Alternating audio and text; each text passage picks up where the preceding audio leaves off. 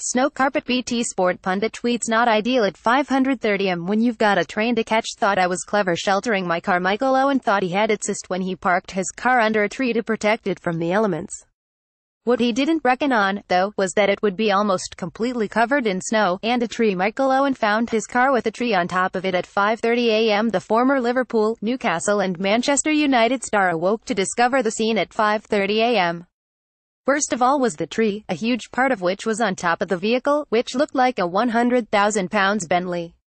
Owen, 37, took it all in good spirit, tweeting, "Not ideal at 5:30 am when you've got a train to catch. Thought I was clever sheltering my car from the snow." BT Sport pundit Owen covered the Merseyside and Manchester derbies for the worldwide Premier League feed.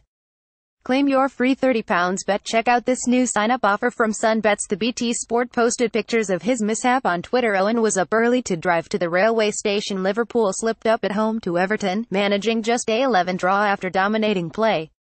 A disputed Wayne Rooney penalty gave the Toffees their points after Anfield boss Jurgen Klopp had made 7 changes.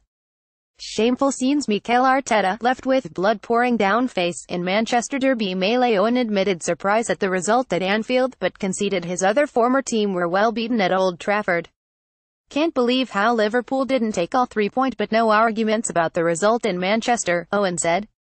Watch all the action from Sunday's Premier League matches. 1. Register for Sunbets here. 2. Bet £10 or more. 3. Sunbets will stick a £30 bet in your account. City look different class.